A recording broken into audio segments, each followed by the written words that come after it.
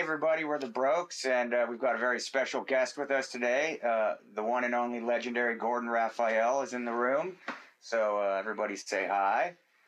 Hey, hi. Thanks for doing this with us today, man. We really appreciate it. My pleasure. Good to be here. Yeah.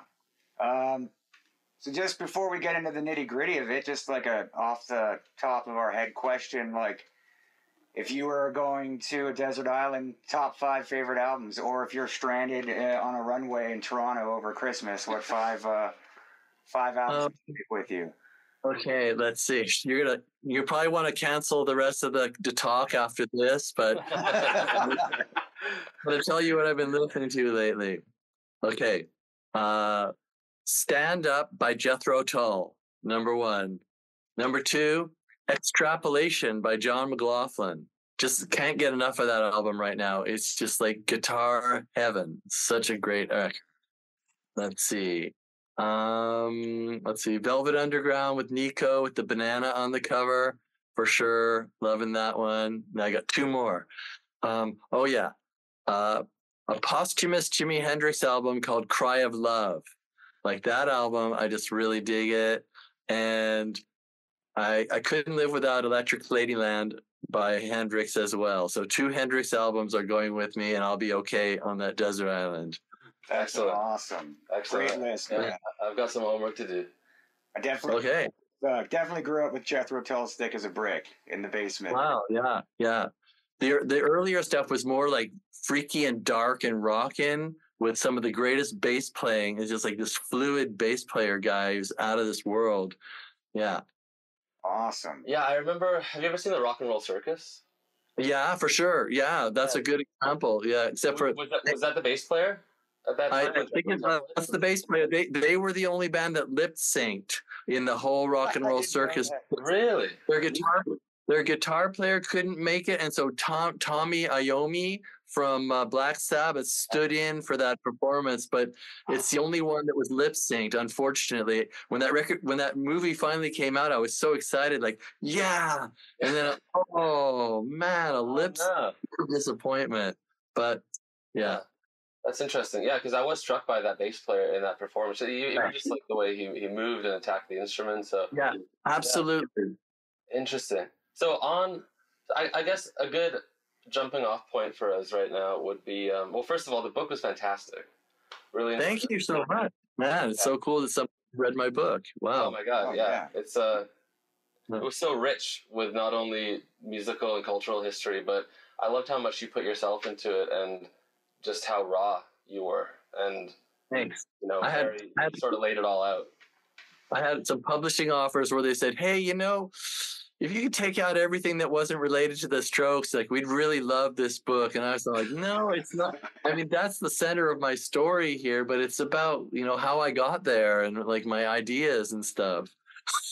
I think it's very relatable for a lot of people, but especially us being musicians and just hearing how certain things came to be. And a lot of that comes from personal experience, right? So it's very integral that we understood who Gordon was through the book, and what led you to certain experiences. And I guess on that, I wanted to start off by asking you a little bit about working with Scott Clark.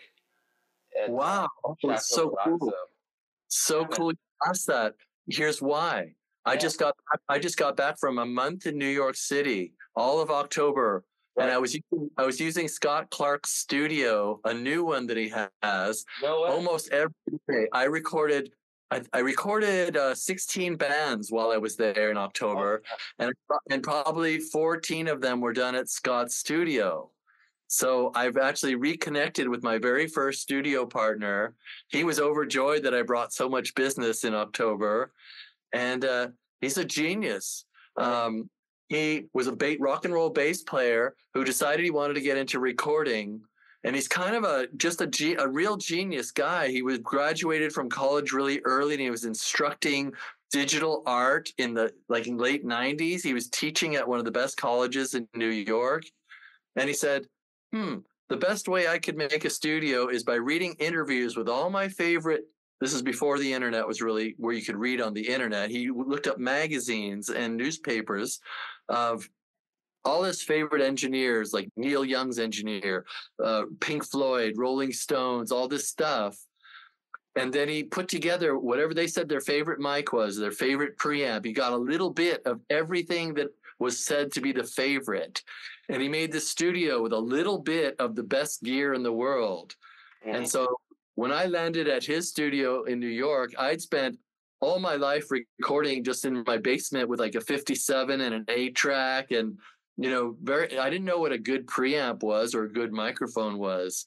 So landing at his studio in 1998, I got my first chance to really see what these German microphones and these British preamps and compressors were doing, and it upped my recording game immensely.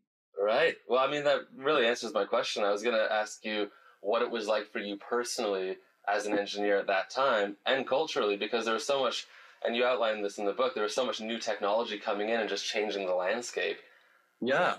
Chateau Relaxo and your work there was such an integral time in history for... I would say that Scott's idea for Chateau Relaxo, which was like classic analog circuits going into a computer, and computers were new for music. They were just now at that point able to handle like 16 tracks of input and stay awake, 24 hours a day and not fall down and require maintenance all the time. So it was a new kind of technique. Yeah. And one of the funny stories, which you might remember from the book, is that for the first couple months, I basically had to call him at his day job every few days, like, Scott, I accidentally erased somebody's tambourine solo. How do I find it?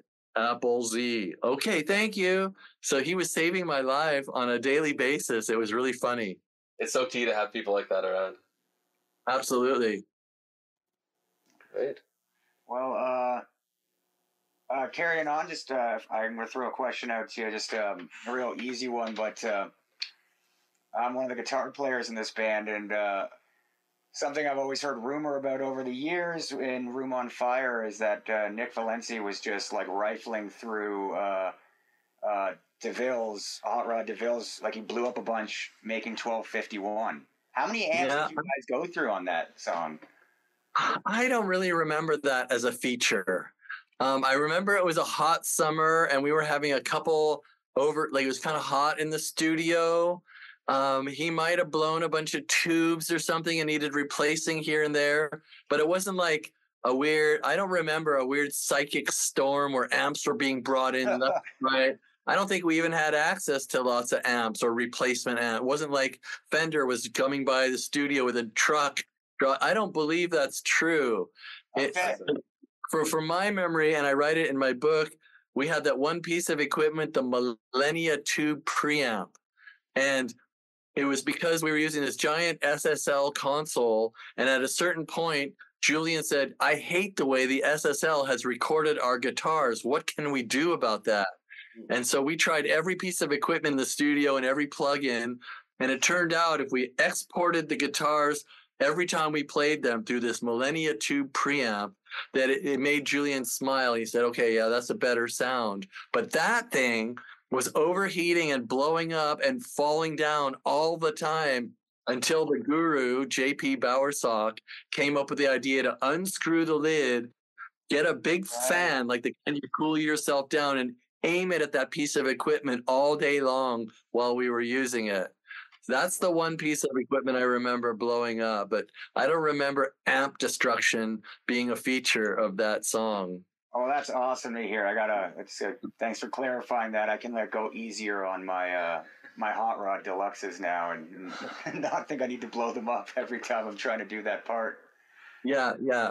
I remember it wasn't that difficult to record that song because I remember the big feature of that song was that when I heard him do that melody, which I thought was just sensational, like, wow, that is a killer tone and a killer melody. I said, I've got one idea. And it was the first time and only time on any of the Strokes records where I suggested an overdub, like a double. Okay. And I said, if I was playing this on my synthesizer, my ARP Odyssey, I would slightly detune the oscillators to give it an even fatter sound. So I told him to tune his tuning pegs down just a touch, like not even a turn, just like a touch. on every string, just detune it a touch and play the same riff again. And I put that second out of tune thing slightly under the main one, and it makes it even fatter and more like a synthesizer. Oh Wow. wow! Okay, like yeah, I remember reading about that part in the book about the detuned chorus, but I didn't realize like it was actually him double tracking himself slightly out of tune. Yeah, That's because amazing. because my favorite synth has two oscillators, and if you put them exactly the same pitch, it's kind of thin and it's kind of like whatever. But if you put it slightly out of pitch, it just makes it sound like it's really fat. And I tried to just think, could that work with guitar? And that's what we did there. And it worked. That's like a classic tone for the 21st century.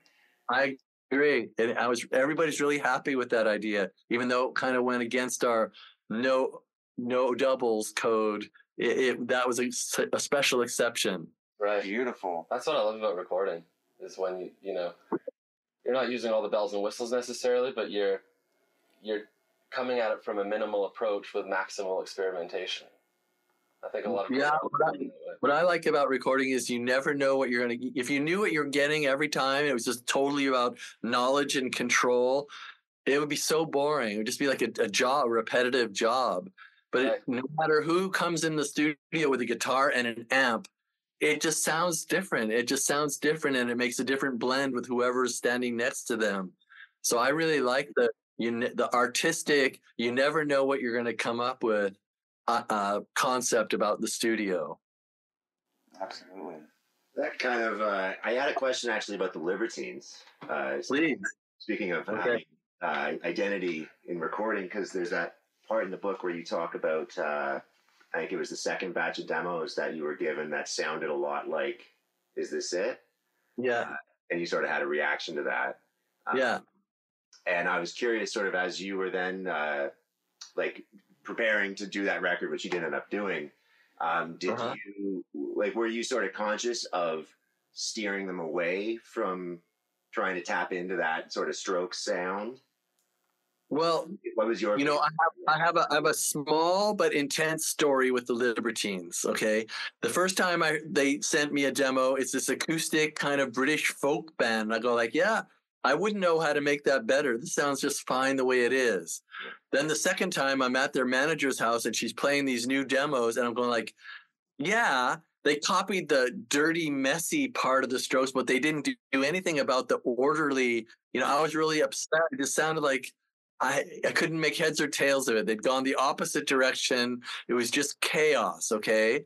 But the very next day, I don't know why I agreed to, but she took me to see them in the rehearsal. She said, just come meet them, come see them. And I didn't know too many people in London, and I was about to leave London to go back home to New York. So I thought, well, I could meet some new people and maybe I'll just have an experience, whatever. And as soon as I walked in that room and they started playing the music, well, it wasn't like the Strokes at all. Gary's drumming was incredibly fast and powerful, and he had like little bells on his ankles, and he was hitting a tambourine with his other foot. He was going like really out there in his percussion stuff. And then they got the harmonies going, and just like Beatles, more like Beatles-esque chord changes at high punk tempo. It didn't remind me of the Strokes at all. I just felt like, oh, I just met the new Beatles age 18. Like, this is going to be amazing. So all my apprehension and misgivings about them flew out the window as soon as I heard them play live for me. I understood it and I loved it.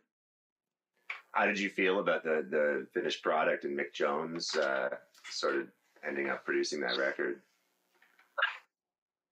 I felt like, man, drinking and taking drugs in the studio have a lot to answer for. This is not what I heard in that little practice room. If I could have only captured what I heard in the practice room, it just sounds like partying got the better. There's some great song structures, and there's still some songs I like on that record. But I remember the first time hearing it going like, oh, why do they have to layer so many out-of-tune guitars, or what? Well, it just sounds like a jumble. It's not what I heard at all. Yeah. Wow, like in a parallel universe, there's a Gordon Raphael Libertines album out there existing. I wish. I'd love to hear that one. I wish. There's in my head. I know how it would sound in my head.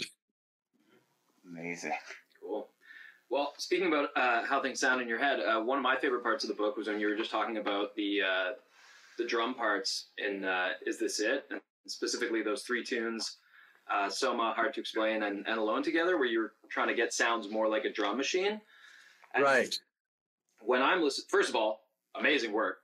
It's incredible. I really really love that. But when you're listening to them, they do kind of have still each song sort of has its own thing in terms of the drum sound. I was wondering if you could just kind of expand on that, and because I found that super interesting.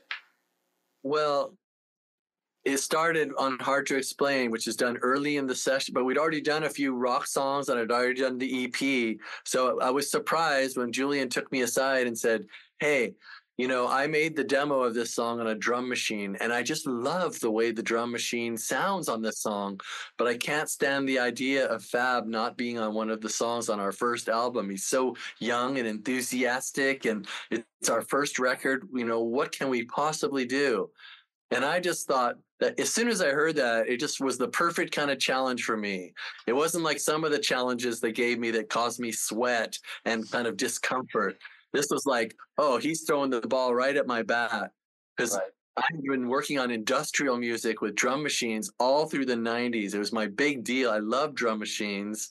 And I could easily think of how to take a drum sound and turn it into a mechanical sound by destroying it, making it sound kind of doinky, like smaller than or more artificial and more contained. So I had a couple different ideas. The first was it was only going to be kick, snare, and hi-hat. And then on Hard to Explain, there's an overdubbed ride cymbal, but it's not like a lot of toms, not like a lot of real drummer action, like interaction. So I spread the drum pieces out as far as they could reach. Like his foot is still playing the kick pedal, but it wasn't right under him. It was like he had to kind of reach his leg out, but he could still play. And then he didn't cross pattern to his hi-hat. He used his left hand on the hi-hat, and it was kind of far away so that it wouldn't bleed into the snare. So I had this like separation, like a drum machine. When you hit the snare button, it's like, you don't hear a little, there's no little hi-hat bit in the background. So separation, and then kind of just using EQs, piling them on top, like one EQ and then another on top and then another on top. So I could just make it sound harsh and a little artificial. Okay, so those are two of the three components.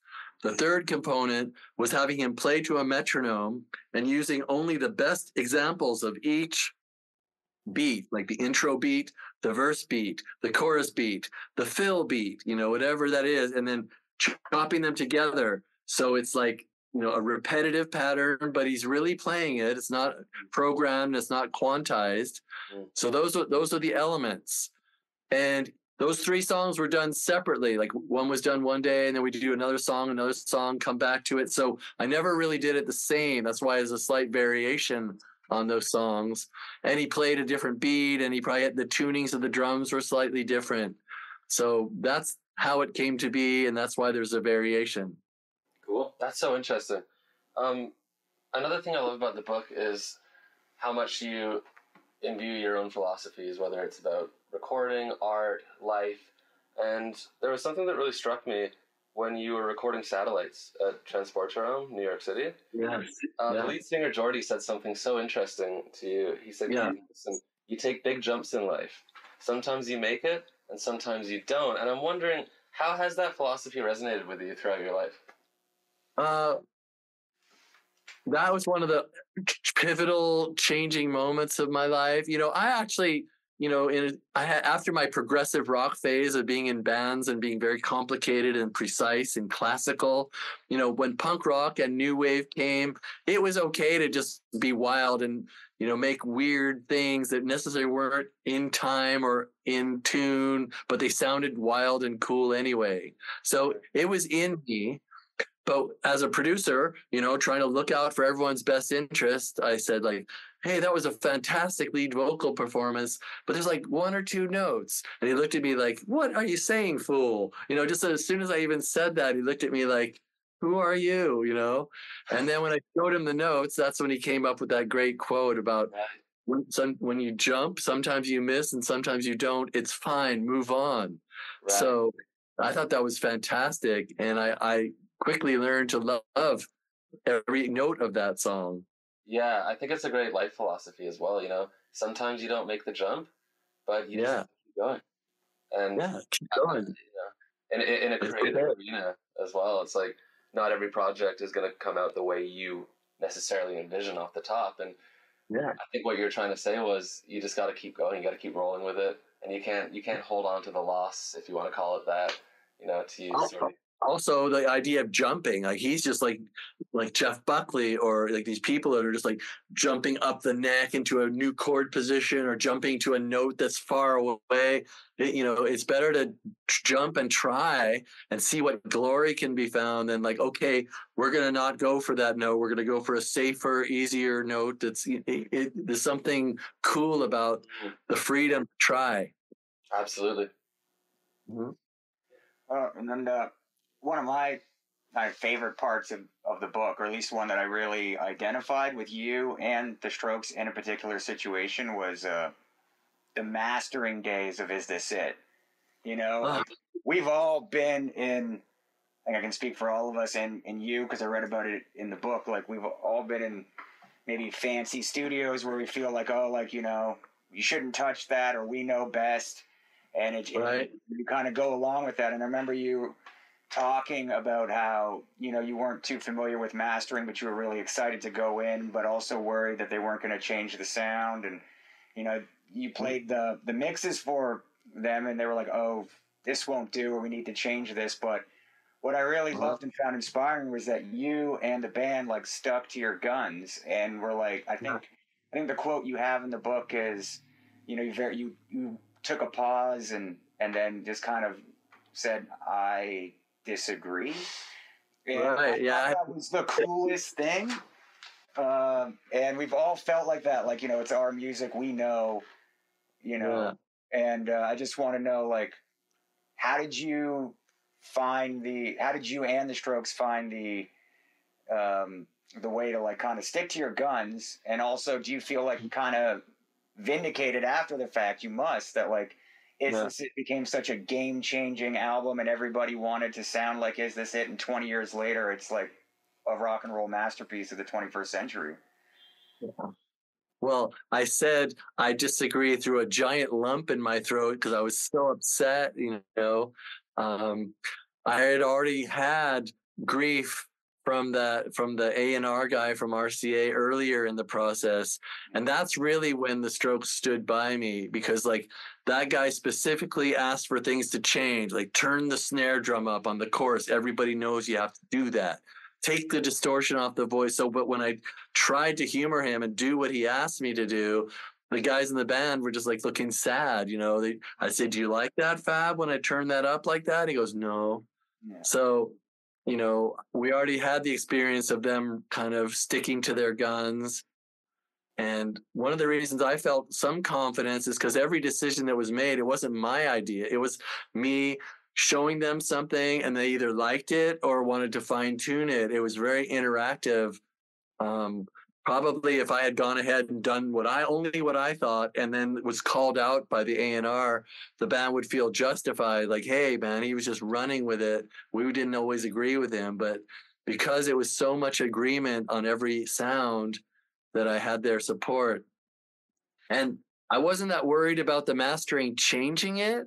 I was worrying about coming from using Alesis Studio 2 speakers, which are $250 a pair in my basement, to these giant expensive tower speakers with their own tube amps on each side. And if I pressed the button for hard to explain, then maybe there would be no bass, or maybe the bass was so fat that it ate all the drums in the good studio. So I brought my whole big computer and my screen and my Pro Tools set up so that in case I got caught out, I could quickly like put a plug in and try to save the day. But luckily it sounded just like the basement, just bigger and louder than we'd ever heard it before. Amazing. And it's interesting you talked about like, oh, everybody knows that the snare gets louder in the chorus or whatever. I just, it's right. It's just great that you're like, well, that can get old or stale, or like you don't have to. It becomes predictable if you just play by the playbook all the time. And then, the 6 of you or 7 of you with JP like rewrote the playbook, and now you got your own playbook where people are probably coming to you and like, can we get that thing like that? How do you get that hard to explain drum? How do you get that tone? And it's like, what? Hindsight is your friend, Gordon. You really time is on your side with that one. Thanks a lot. Yeah, it definitely, as soon as the world gave love to that album and started talking about it and playing it all over the place, it was a vindication. It was like a, yeah, our ideas were good ideas. They weren't like those professionals told us in that mastering lab. They told me I was ruining Julian's chance to ever have a career by distorting his vocals. And, the opposite. Yeah, I'm glad that wasn't true. Yeah, not true.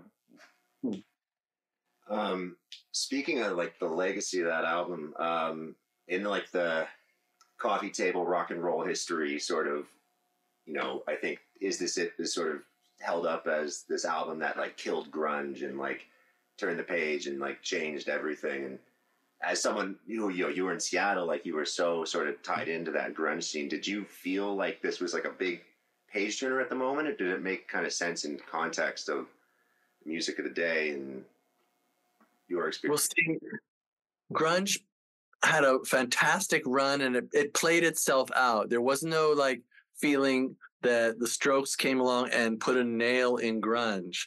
In fact, on one of the last days of the sessions, I heard the Strokes talking about Pearl Jam. And I said, hey, I know those guys. They go, you know Pearl Jam? Oh my God, we love them so much. We love them. And I said, hey, I'll write to Stone and like show him the music, just in case he's interested in it. So they had no animosity towards like something like that. But there had been a significant amount of time.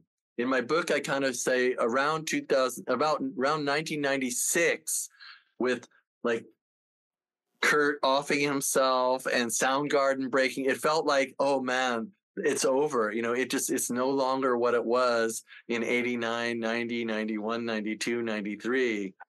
It was like kind of a sad little time. And in the meantime, every other style of music was coming up, like drum and bass, acid jazz, jungle, all this DJ music. And that's what was happening.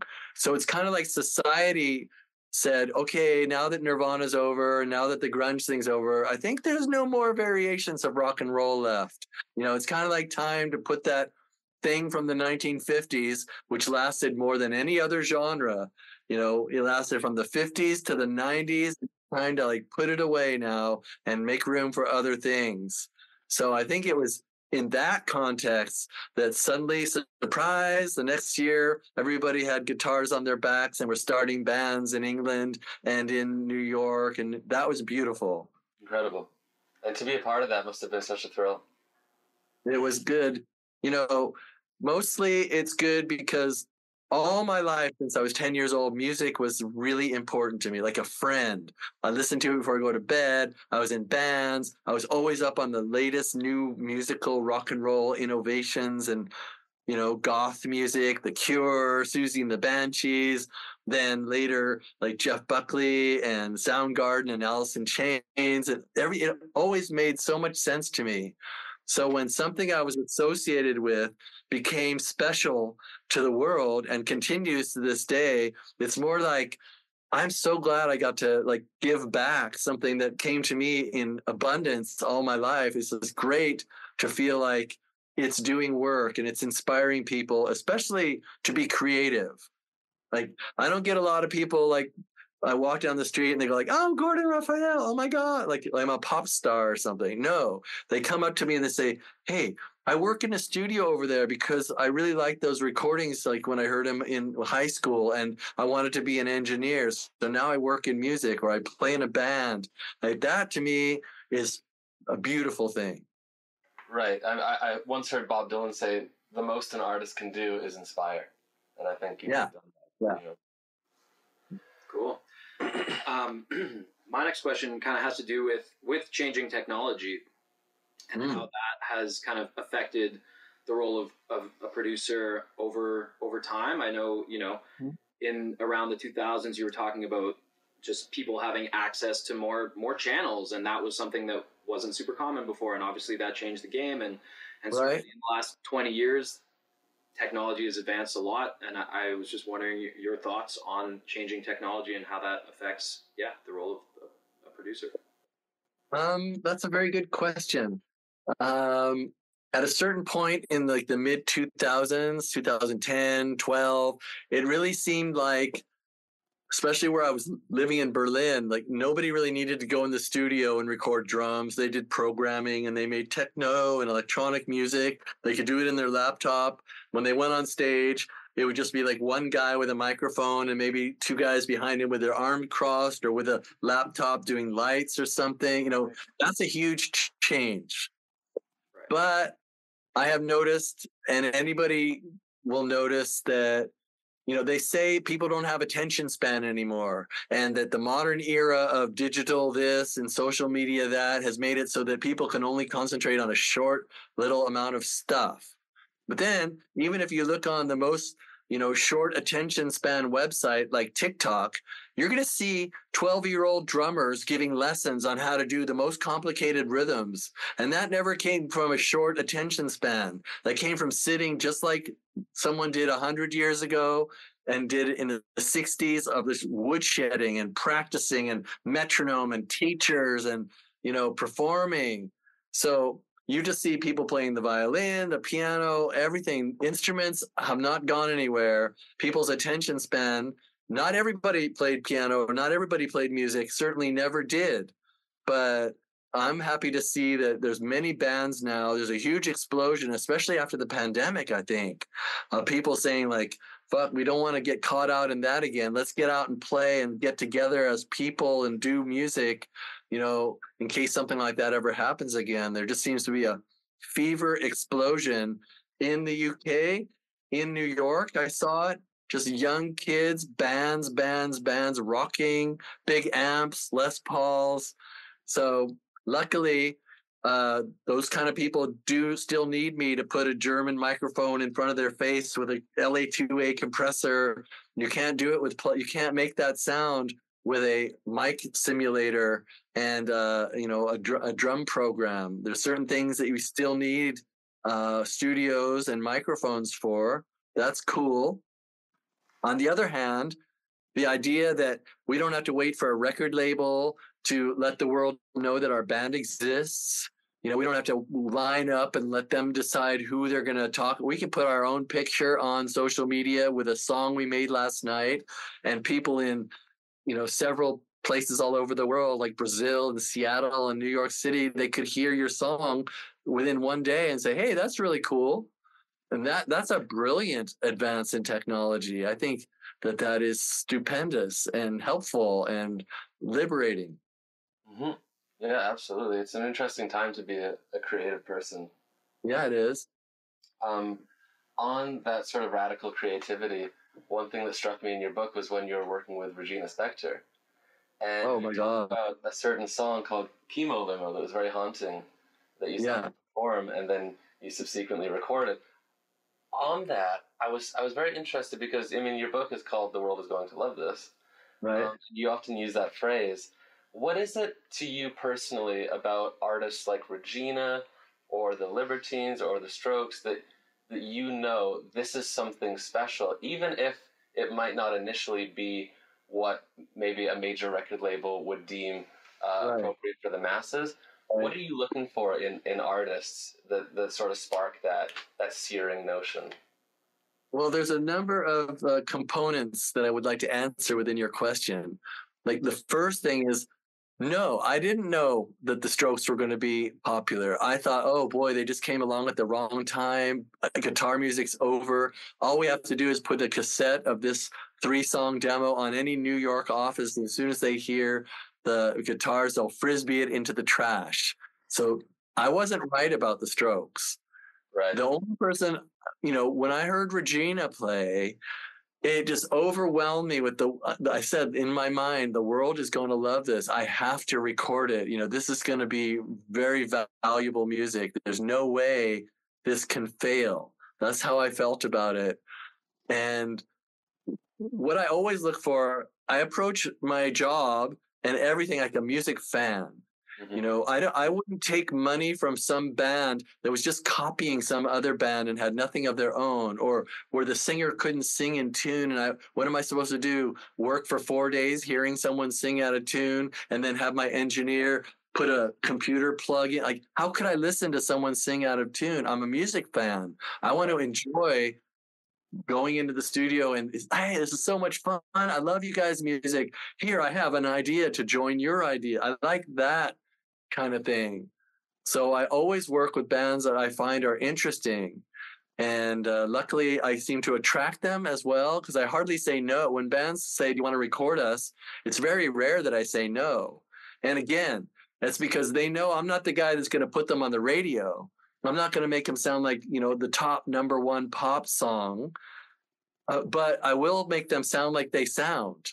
I will give them a chance to let them hear their own ideas. And when their friends say, oh, you actually sound better live than in the studio, that's when I step in and I make the studio sound, oh, it's like your live show, but it's got a little more magic or something, like clarity or something like that. So is that what you would define the role of a producer as? Someone that sort of brings out the essence of an artist? I think there's different kinds of producers, definitely different kinds. There's the kind, I know what Bill Johnson over at the radio station is going to play. So if you work with me, I can make it exactly the way he likes it at the tempo. I remember having meetings with Universal in Berlin, Universal Record Company, and they were telling me that they have marketing tests where they play a bunch of songs that bands on their labels have written, and if the energy level gets above 4.5, they can't put that song on the record because the radio won't play it. The radio is afraid that if you put something too aggressive or too energetic, studies have shown that people will reach for the dial and put the competitor's radio station on. Wow. So there's certain producers that are working with the guys at the labels, and they know what the labels want. They know that's not me. I don't know what anybody wants. I just know that as a musician, when I'm writing my songs, and when I was 18 and 20 writing my own music, I wanted somebody to take me goddamn seriously. I wanted them to say, how do you like that drum sound? Is that what you had in mind? And I could say things like, actually, I'd like 5 channels of snare drum. 5 channels of snare drum, Gordon. What do you have in mind? Well, I got my distortion pedal. Can you make one of them through the distortion, one through a big reverb, one through a little reverb, so that I can, in the mix, push one up and push a different one up and change it all the time, But instead, they said, you might do that at home, but we don't do that here, So I wanted to be the producer that, when the guy told me that he had these wild dreams and here's what he wants, I want to try to let him hear that sound to see if he likes it or if he wants a different suggestion. But first, show him the sound and before talking him out of it. That's just what I'm doing, Yeah, that's great. Just breed creativity. Yeah. Just be the champion guy on the side of the musician rather than a big expert who has a better idea all the time. And talking about that, just how you're trying to bring the musicians live show, the energy of that, but in a studio setting, and just trying to capture and listening to, what the different musicians you've worked with over your career want and how to execute that. It brings to my mind a new book a lot. Or from time to time, especially in the recording process, you talk about deciphering Julian's cryptic kind of, this this snare needs its tie loosened, or like, and trying to figure out what that means. Like, obviously you're really good at that, but what was that experience like when it's more esoteric? I was, I'm a pretty imaginative guy. I'm pretty tripped out, and I've had a lot of strange experiences. So when people talk poetically, it's not like I don't like them. I kind of like it, but if it's too hard for me to understand, I get a little bit bristling. I go like, why didn't he just tell me to turn more treble on, or like, why can't he just tell me like to talk to me in music language? Right. So sometimes when he talked to me in riddles, I understood exactly what he meant, and it was an easy thing to fix. And sometimes I didn't understand it, and sometimes even if I did understand it, it would take a lot of sweat and blood to find out what the hell he's after. Like every single knob in the studio, every piece of equipment, every plug-in, and he could feel me getting angry and impatient with him sometimes. But it was also kind of charming. I don't know if he still does that, but he certainly did it a lot when I worked with him. And now, do you think that was because he didn't know what he wanted per se till he heard it? Like, or he wasn't intentionally trying to be difficult. Sometimes he just really maybe didn't know the sound until it presented itself in front of him. I know that he made lots of demos at home, and he had a couple very negative experiences with the Strokes before they got to me. They told me they had tried working in studios, and they really hated the vibe, and they hated the experts, and they hated the lighting and decor of the studio. They had a lot not to like about it. The drapes. So I really believe that when he was telling me things, he was using the best descriptive, and he's very, very imaginative and very literate guy.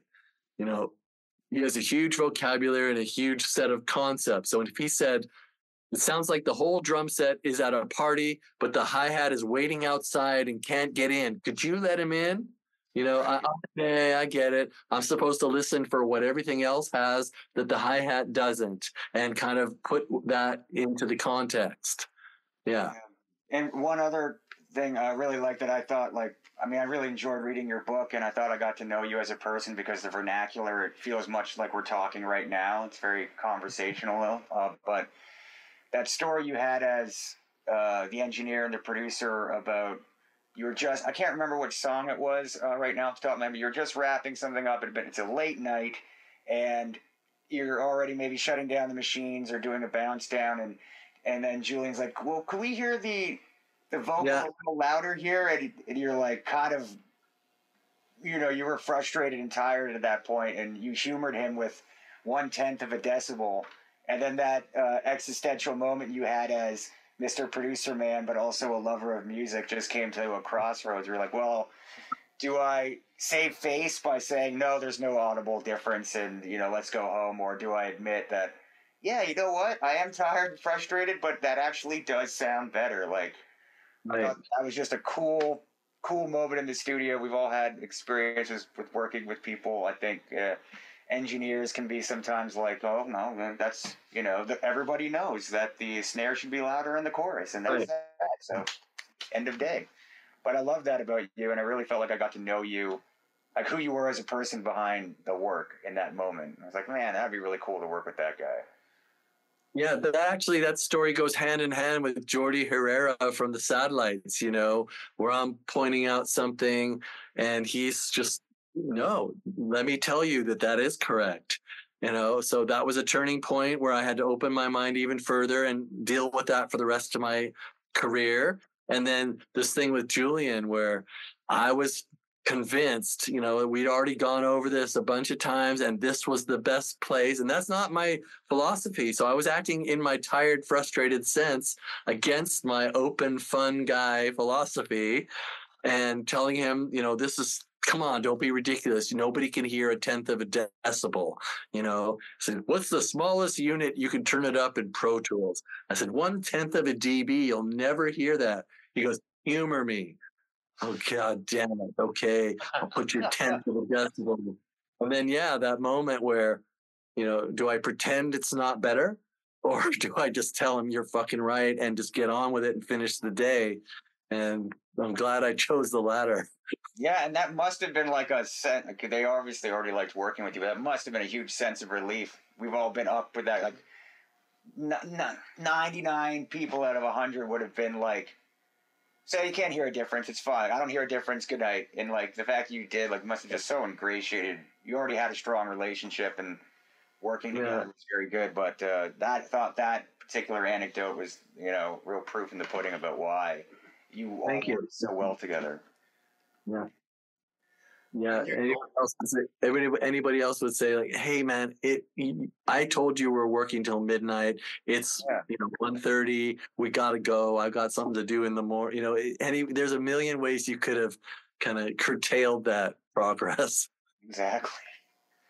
When you're going into a new session or working with a new artist, do you find yourself using a lot of templates, or sort of do you think like, oh, I have a vocal chain that always works, or a kick drum, I always going to do a kick drum the same way? Or do you really try and listen to what they're doing and sort of approach each element of it as a new challenge to kind of flesh out whatever they're trying to do? I have a few templates philosophically. The first template is when they show me some music online and I go, oh yeah, this is cool music. Let's do a project. Okay, then there's going to be a lot of talking. Like, what do you have in mind? Who's in your band? What are the instruments? How can you play all together except for the vocals? And do you need headphones? Who needs a click track? I got to find out a lot of information so that they know what's going to happen and I know what's going to happen. I can also predict within micro moments of time how long it's going to take to do these 2 songs, 4 songs, 6, however many they want to do. So part of the template is a lot of communicating before any stays in the studio, or before even agreeing that we're going to go, I'm going to fly to their town or they're going to come to my town. And then, as I say, 99% of the people just want to do this thing I'm selling them, which is stand around with no headphones, with your amps near you, looking at your friends just like you do at practice, and play the music, and I'll pretty much get... you'll be able to hear it like a record. It won't just be a mess. It won't be like an iPhone recording. It will sound like power. Okay. And I say, that's how we recorded the Strokes. And they go, okay, we believe you. Yeah, that's a good thing, And then once they do that, then I have to make an input. My other secret weapon, as I talk about in the book, is I like to have the studio completely set up before the band even comes. That means someone from the studio, if I'm not in their town, has to get a list from me and be very comfortable and happy to do this. And it happened, like, again, almost all the time, the studios will do it. Once every 2 years, one studio says, that'll cost you $500 because we got to have 2 engineers, an extra 2 hours, whatever. And I say, in that case, we'll just do it when we get there. But with all these really nice studios that are happy to have me coming and happy to have this session, I go, what do you have at your studio? Send me a gear list. And I'm looking for certain things. If they don't have certain things, I talk to the band about finding a different studio. But I don't need millions of dollars of equipment. I don't even need, like, say, 20 good channels. I need a few good channels. I need, like, kick drum, bass guitar, and vocals. That's got to be, like, the best you can get. API, SSL, Neve, Avalon, something like that. The rest of it, pardon me, Mr. Mackey, but could be Mackey, could be Baron. I don't care what I'm really putting. I can put whatever on the hi-hat and it'll sound like a hi-hat, and it's going to come through the overhead mics anyway. So, and then I look at the studio list. I go, great. They got that 421 Sennheiser. I love putting that in the kick drum. So that at that point, I pick my favorite mics and preamps that I know always work and always give great sound. And then if somebody wants a variation, well, if you want it brighter, you got your amp there, turn the treble up. If you want it weirder, you got those pedals there, like put some swirly dishwasher sounds on your guitar, and we'll capture it with those 421 Sennheisers through the API. Mm-hmm. So, yeah, there are some microphones and preamps and speakers and computers and software programs and plugins that I love that really help me. But if I don't have some of that, I can substitute something else within reason. Right, and speaking on pre's, as somebody playing the Julian role in a Strokes tribute, and somebody who might not be able to transport an Avalon 737 pre to every show, because I did read that for the first couple records, I think it was a talk that you did where you said that for the first couple of records they actually brought the 737 with them on the road. What would you recommend? Yeah, for sure. Sorry, go on. I think at this point, there's just so many things you could do, that weren't available then. Like sometimes when a band is in the studio and I've recorded something, and then they say, after I've recorded it, they go like, could you put some distortion on that? After the fact. And I go, yeah. And I open SansApp. Yeah. SansApp, the plugin or the pedal, it can just do a million things. It can do a million. It can do subtle, insulting, cutting, muted. It can make beautiful distorted sounds. So that's something you'd recommend taking on the road potentially. I think that it's good to experiment with anything you can get your hands on, or go to a music store and combine it with whatever mic you think you're going to be using also, because like sound effects make a lot of difference, whether you're using a condenser, a handheld condenser, or an SM57, and just try stuff out. There's so many cool distortion pedals you can use, but also you might want, some bands like to have a different vocal sound, like a delay and a distortion, a chorus, and there's pedals with many effects. Eventide makes fantastic pedals for stuff, and or Auto-Tune. They have the Auto-Tune pedals, inside. Many companies put those in. Yeah. Yeah, I have a question for you actually on Auto-Tune. Okay. Was there Auto-Tune used on Room on Fire? No, I never used Auto-Tune. I've never used it. I have never used Auto-Tune. Sometimes, not at the Strokes. I don't think so with the Strokes. But sometimes, if a band has done a whole record and there's two notes that at the end of listening day, if they're singing it and they sing it out of two note, either I will see it or they will see it, and then it's like, okay, sing it again. There, you got it. That's how I fix out of tune stuff. And then if something makes it to the very end and there's like one thing that I wish was a little different, I'll use a pitch plugin where I choose how many cents, like, oh, that's 19 cents flat. Let me try 19 cents. And I hardcore change the audio file to 19 cents higher. And then I go like, yeah, that's great. Or, oh no, I need to do 23. Just put like 2 notes on an album. I don't work on tuning stuff. I never spend my time doing that. So not even for like stylistic purposes? I've never used it. I've never used Melodyne, and I've never opened Auto-Tune. So it's not in my vocabulary. Interesting. I only ask about that album because I know there's been some discourse out there about whether or not Julian used that on Whatever Happens, because there's a performance of them doing it on Conan where a lot of people think that he's using Auto-Tune, and I was just wondering if that was ever utilized, but there we go. No. Okay. Since I don't know how to use it, was there I would say no.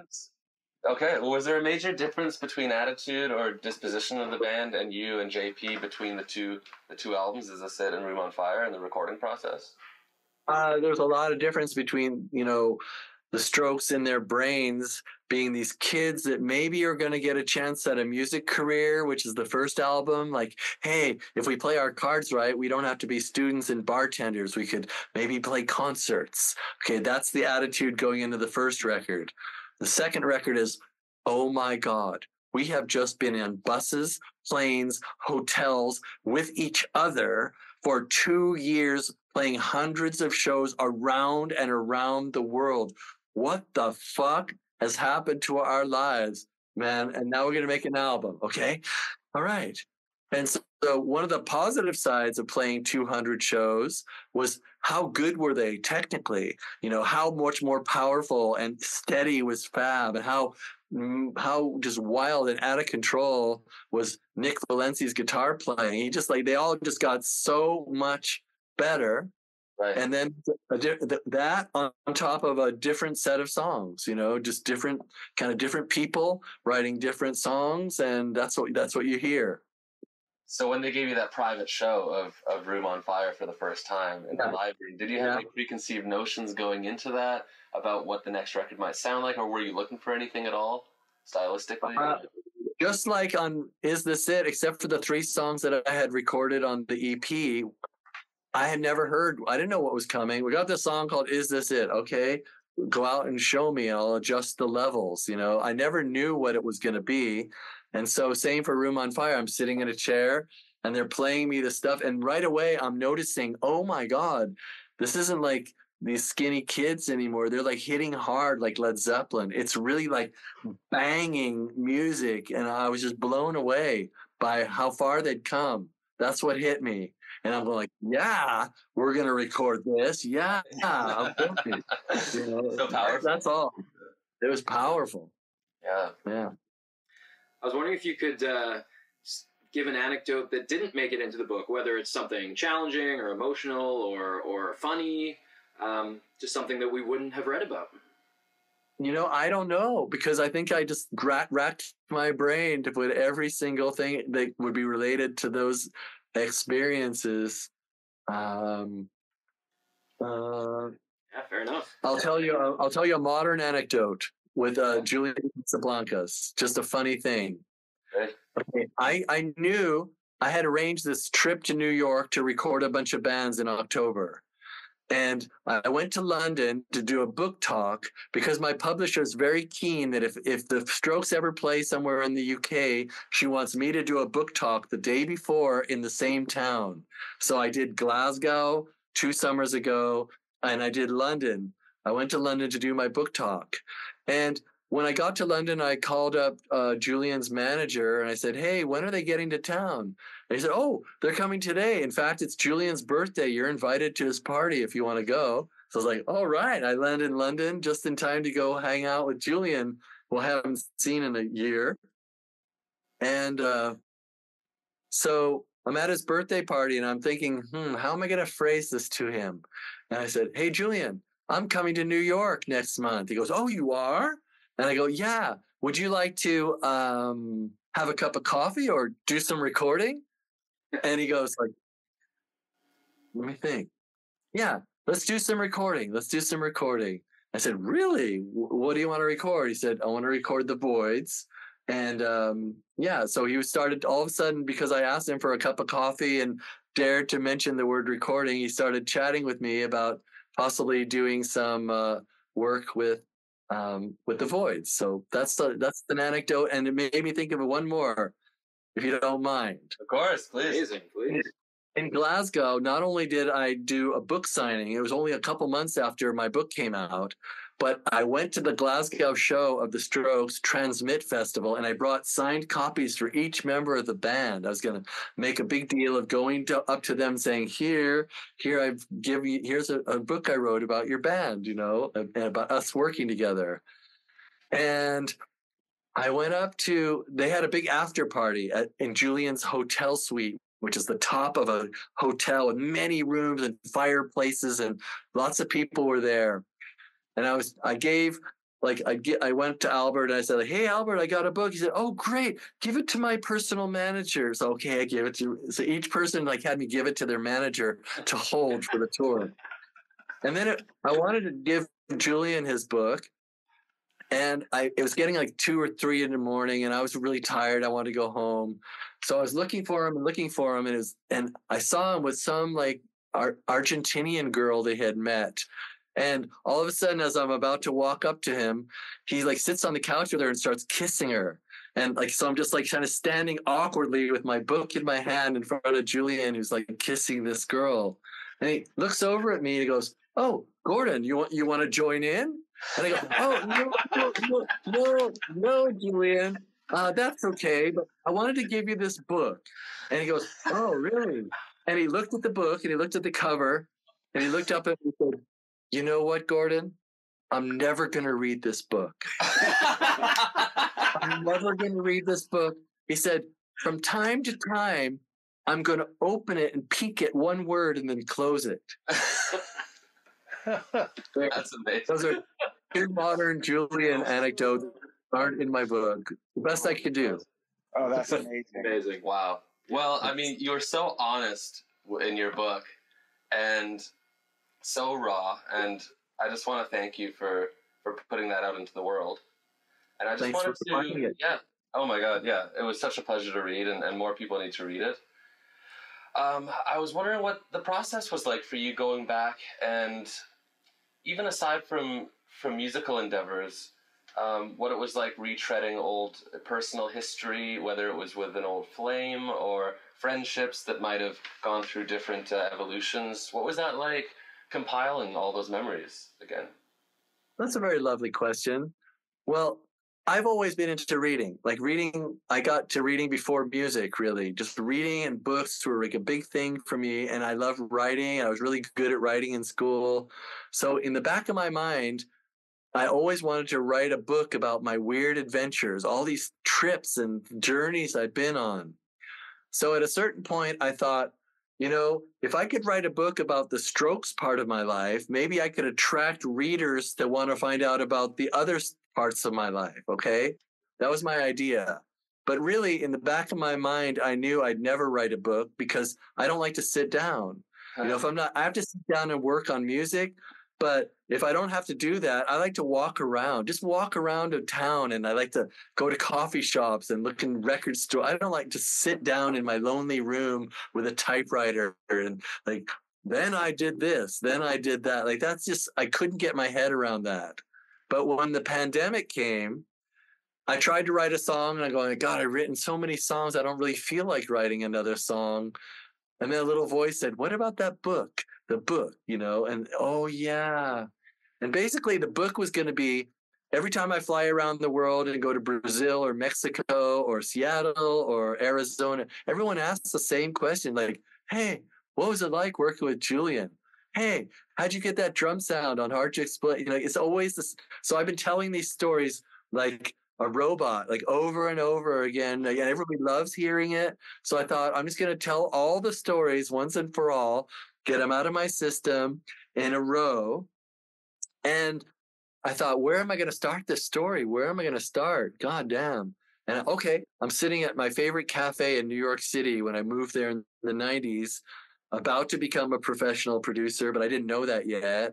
And I'm drinking coffee in my favorite cafe, wondering what the hell I'm going to do with my life. Mm-hmm. So the first thing that's popped in my mind is, where do you start the book? And then one story just came. I knew what was going to come. I knew, how to do all that. The one thing I didn't know, and I had to very interestingly use the internet, was they have a website called setlist.io. I love it. I love it. It tells every band where they played, what the set list was. So if I wanted to know what happened first, did I do this with the Strokes and then they played with Guided by Voice? I just look up the Guided by Voices show and there's the date. And what? How do they have that backlog? I don't know how they know, but I was checking that all the time to help my chronology, to make sure I put my story in a logical order, even though there's flashbacks and flash forwards and flash forwards within flashback. There's all kinds of weird time jumping, but I was really happy that I could use this online resource to check my chronology and make sure my story was kind of chronologically true. Cool. Yeah.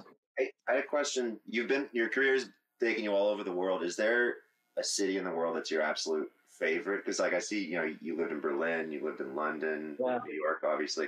Is there a city that when you get off the plane, you feel like you're home? It changes from time to time. For example, I just had the most profound experience in New York I've ever had.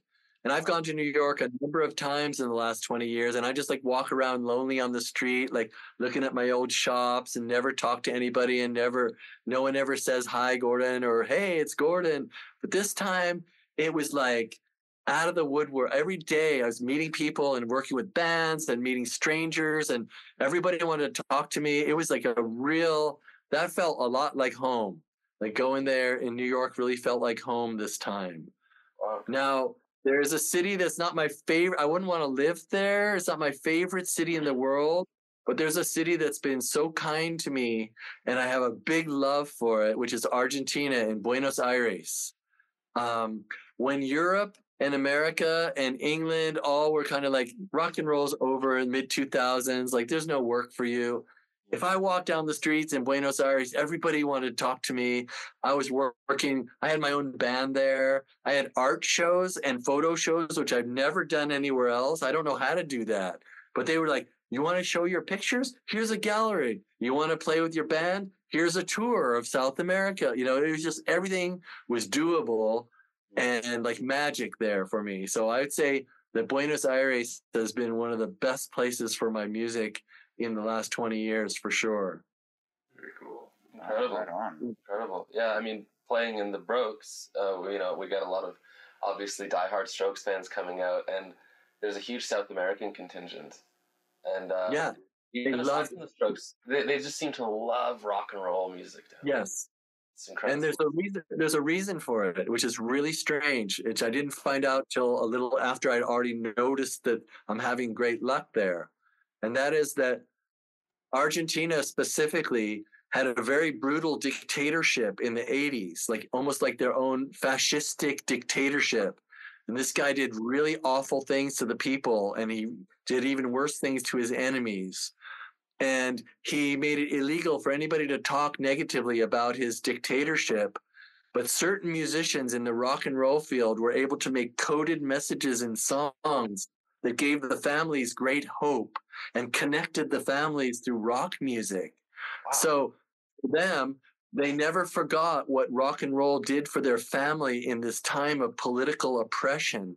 And so anybody with a guitar, he's known for guitar music. He's known to be a rocker.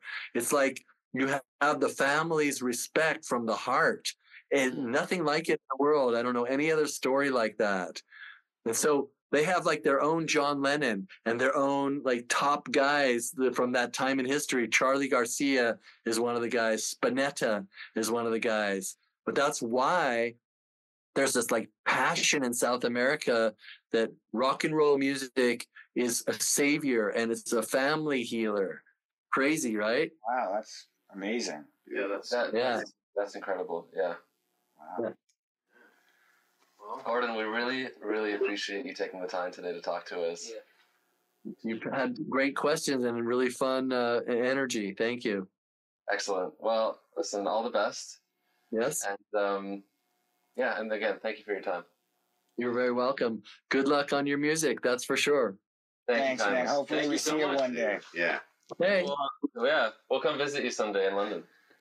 And I'll come record you in Toronto sometime. Sounds great. Beautiful. Got yourself a deal. Yeah, man.